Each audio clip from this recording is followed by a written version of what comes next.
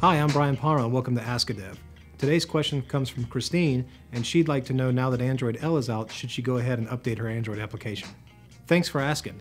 Anytime Google releases a new version of Android, you need to make plans to test and update your application if necessary.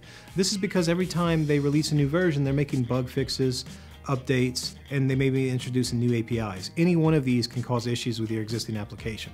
It is good to note that Android L is not an actual full release right now, it's a development preview.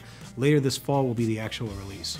That being said, when Google released the Android L preview right after I/O, there were a number of very prominent applications that kept crashing.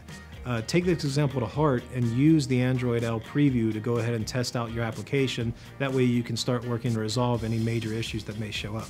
However, you shouldn't base your production app completely off this preview, as Google could still update its APIs or even release compatibility libraries that allow you to use the features of L on earlier versions of Android. It's worth noting that Material is a design philosophy, not an Android release.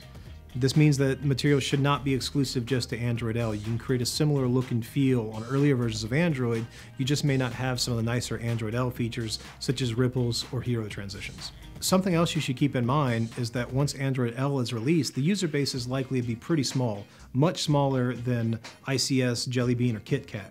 This means that you should look at the features you have planned and weigh if any make sense for just Android L users or all your users. That's all the time we have for today.